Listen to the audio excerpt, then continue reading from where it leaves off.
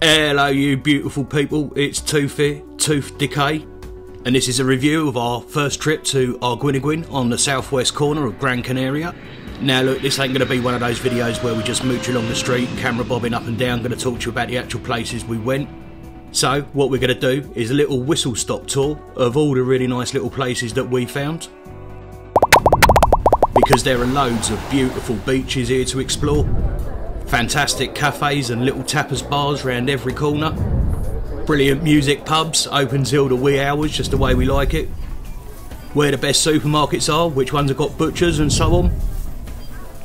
And also where some of the chemists are. So I don't know if you know this about Spain, but you can't buy paracetamol and ibuprofen and stuff like that in a standard supermarket. You have to go to a chemist. And of course where the cab ranks are. And I also got myself a little app, it's like their version of Uber. We're going to start down in Arguineguin Beach and move all the way up to Amphi del Mar Beach, but first let's take a look at where we were staying. So we rented a little villa up in Playa to Giza. Really nice views out over the ocean, very nice sitting out there of an evening. And most days we walk down into town, but you've got to realise about this place, there are loads and loads of little dead end roads. So you walk down 5 minutes in the sun, blazing hot, and then you come to a dead end and you've got to turn around and you've got to go all the way back, all the way along to the next road and off you pop again. Not fun in the sun, folks, not fun. I also found Google Maps to be out of date on more than one occasion, so you can see this little walkway circled here. This is what it looks like in real life, it's just not there at all. So probably more than any other place I've ever visited, it did pay to do a bit of research up front. So we're going to take a little walk down into town now. Look, none of our crew wanted to drive, so we did walk down most days. It only cost about €5 to €7 for a cab back up, which, you know, between two couples is knee dash really. It takes about 15-20 minutes to walk down. There's a few different routes you can go. Talking of cabs just quickly, we got a cab from the airport to Arguineguin. It cost about €80, which I thought was a bit steep, but then at the same time the fella did stop at Maspalomas for us to find an all-night shop. So, and it was 10 o'clock at night, you know, it's not too sad really, it's only like an expense once for the holiday. If you turned right out of our villa, there was this really steep, badass set of steps. These things were scary, mate, I'm telling you. I mean, scary like when I asked the missus how she is and she says I'm fine. I think we all know that's universal code for I'm waiting for you to work out what it is that you've done wrong. We only used these a couple of times and then realised actually if you turned left out of the villa instead, there was a much gentler set of steps. So we used these most of the time. And it's little rat runs and walkthroughs like this all the way around this area. You've got to get to know them if you're going to walk around. But let's speed this up a little bit now because you don't want to do a full 15-minute walk down to town with me. So we're just going to bosh along to the left when we get down the bottom of the steps, come to the end of the road and whoa, let's slow down, don't want to bump into that woman there. You turn right here and then this is probably your longest road, it's about a 10-minute walk down from here, but there are some lovely little views on the way, so do make sure that you take time to look around. Down off to the right here, we see there's another set of steps, which we're not going down today, but you can see there's beautiful views out over the ocean from here. Now this was in September 2023 and it was over 30 pretty much every day. It was really banging the temperature, it was lovely, but you got to be really careful in that sun over there. We came down with it a couple of times, I've got to be honest. Anyway, let's crack on and go down because I want to just point out another landmark to you. Come on, let's speed this up, here we go. Right, so just off to the right in a minute, you're going to see the Sunwing Family Resorts. Now these are a really good anchor point, it's a good landmark to recognise because off to the, hang on, never reach ready wait, off to the east of that about 10 minutes is Arguineguin Beach and off to the west of it about 10 minutes is Playa Beach and then on to Amphi. So it's a really good landmark to keep your eye on. Now if you come this way, do be careful because there's a little hidden step here and my mate's missus, she nearly went arse over tit, and if she'd have actually gone she would have knocked all her gnashers out, mate, I'm telling you. Anyway, just round to the left here there's a stunning little pool on the front of this villa. I don't fancy the view off of the veranda that much, but what a lovely little place to sit and have a splash about. But this car park, mate, could you imagine a car park like that back home? The time you got up in the morning every one of them would have been chilled. Anyway, come on in, let's bosh on down here. Now my mate in front of us there, he's I don't know what he is. He's a tree surgeon sort of dude, but he likes his plants, and he was fascinated by these trees. I don't know what it was about them, but they are really pretty. They got like these fern sort of leaves, and they got these lovely pretty red flowers.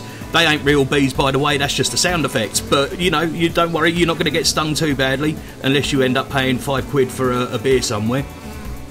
So look, coming up here, another couple of landmarks. So behind me is the Sun Wing, and just in front of us on the left there, you've got the Ancora Centre. We found our favourite little bar in there, Cloud 47. There you go, have a look at that. That was absolutely banging in that bar. We loved it, we had a great time there. Some really nice people in there. Some couple of dodgies as well. We had a very interesting night with a couple of Norwegian guys who we still don't know what they were up to, what their story was. But yeah, 2, 3 in the morning we rolled out of there a couple of times. The cocktails went down very well with the girls. Not quite as much as Anna's bar. We'll talk to you about that one a little bit later. But yeah, no, look, really nice gaff. So let's just have a little mooch around. Got a cigarette machine there if that's your thing. You got to ask them though. It won't take your money until they press a button, so they can check how old you are. So you got to ask for that. But yeah, so we'll have a little mooch around outside, and what I'll do is I'll take you all the way round the outside of the building and then back in from that sort of direction you can see there, because the toilets are just over there as well. They were really clean, which was nice. So yeah, this is the outside of the centre, and it's all open in there, so you can see you've got the open front here, and then the actual roof is like this, that corrugated plastic stuff, but that opens all the way up as well. So all the way round to the front. This is normally where the cabs will drop you off here, and then you come back in, so you can go into it from this way as well. There's another little bar there. There's a few little bars and things in here, but a lot of them were shut when we went because it was a bit of the quiet season. But there you go, there's the toilets.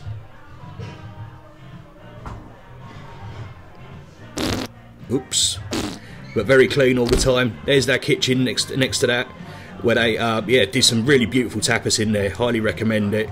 And then back round and into the bar. One of those Norwegian fellas, he actually bumped into that plate glass window one night, didn't realise it was there. There you go. Right, and then you got the whale tail. So if you go down that road to the right of the Ancora Centre, in front of the other side now of the whale tail, there's all night, like 24-hour BP garage down there. There's the best spa supermarket in town. I'm going to do a walk round video on that another day. There's a cash point. Not all the cash points take sort of like UK cards, but there is one down there that does. There's a pharmacy. There's loads of little bits down there. There's a taxi rank as well. So it's all within that one road. You've got loads of stuff that it's just handy having it all together. So we're not going to go that way at the moment. We're going to turn off right. We're heading towards the centre, like sort of Plaza de las Poetas, but we're going to take a bit more of a scenic route and go round the front. This town really is made for exploring. There are tiny little restaurants all around the place. Just down here off to me left, there's a tobacco shop, sells vapes and all that sort of thing. This is Arguineguin beach itself. It's a very quiet little beach next to the port. We didn't spend any time on that one because we found another couple that we really liked. Pat Lavaca was our favourite beach, and we're going to wander down there in a little while. But yeah, look, it's a really beautiful location, and it's nice just for an afternoon. If you creep off by yourself, just get lost, you know, have a wander about, see what you find. We did go down to the port. There's a water sports place down there, so I'll come on and talk to you about that in a minute. But look, it really is beautiful over there. There's so much to see and do, and there are these tiny little beaches all the way round. So at Nautica, me and my mate, we did parasailing, and we also went on the jet skis. There's a couple more videos about that. I'll put a link in the description to them. So this is one of the main walkways, very recognisable. Takes you all the way down to the port, and behind you is town.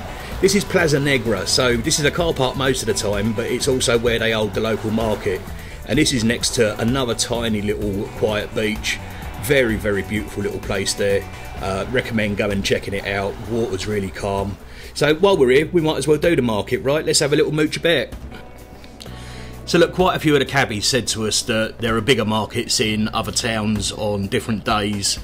And I don't know about you, I've been to a few markets over in Spain, and it's pretty much all the same stuff, right? So even though this is really well spread out, there were still loads of stalls here. And I figured actually, if you went to a bigger market in a bigger town, you're probably going to be cramped in, more chance of getting your wallet half-inched, and all you're probably going to get is more of the same types of stall. So we found this was actually really nice. You weren't shoved in with everyone else. You could mooch about as much as you want. You still got all the same stuff that you get in any old market. You know, the missus bought a dress here, which was, you know, haggled it down. I saw this fella last night, he was legless then as well. So, you know, yeah, just have a mooch and make sure you do haggle, because they expect it, right? The prices are always up. So my mate bought his Atto in Maspalomas, and I'll tell you about that another day and all. But he paid €12 for it over here, over there. And in this place, in the market, they were asking 15. So you know that they're going to put the prices up a little bit and expect you to haggle down. So I think we ended up, the girls got an out, we ended up paying sort of €10 a pop for them, except me mate folded like a piece of bog roll when the woman pushed back, and he ended up giving her an extra €2. There weren't no extra €2 coming out of my pocket, I can tell you that. So it's a nice little market. It killed half hour, 45 minutes. It's something to do, something to go and see, and you never know, you might pick up something that you like there. So let's just pause here for a minute, and you can listen to me and my mate haggling, and like I say, him just folding like a house of cards.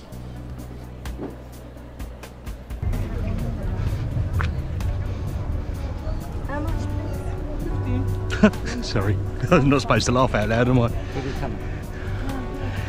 10. No, Papa, you want to kill me today? Yes. 5. I give you 10. Come on, today no good market. Come on, 12. everybody go away. Look at this. Well, if we buy two, if we buy How we much? buy two, 10 I each. give you 12, Sam. No, 10, 20 for two.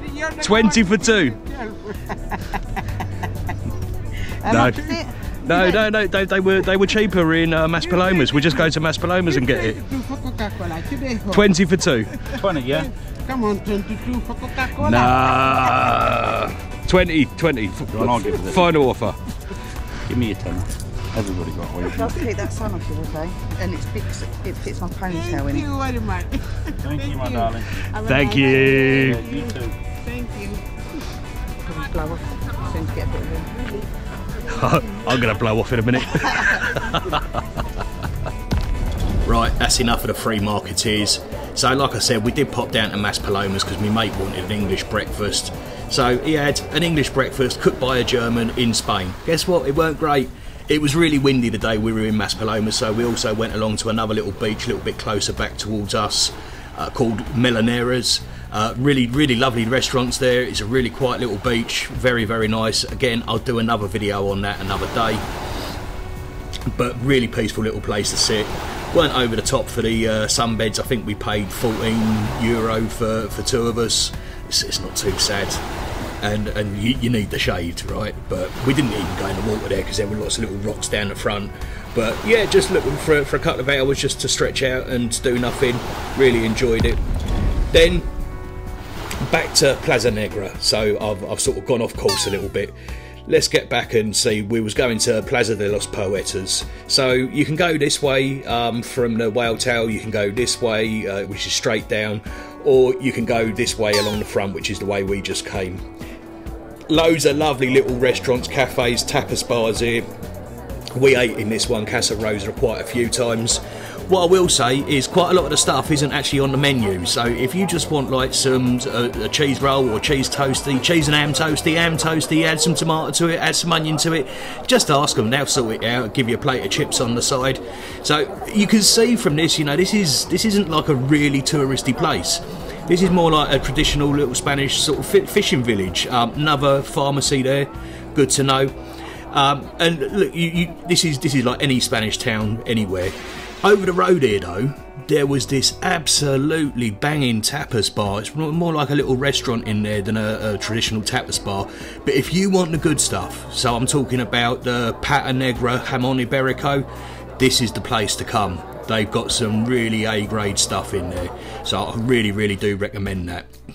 So back to the Whale Tail.